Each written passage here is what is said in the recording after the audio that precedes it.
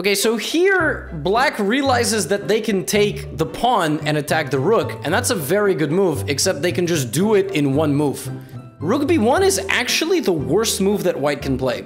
There are like 30 to 40 possible moves, and rook b1 is the worst. And let's remember that there is a rap on YouTube about my rook b1. Rook b1, rook b1, what the hell is that move? What even is your plan? I have no idea. This move just loses a rook, but instead they took the pawn. Or hang a rook again. Does black have a blind spot? Yeah, this time they did it. White hanging the rook 2 times to the diagonal.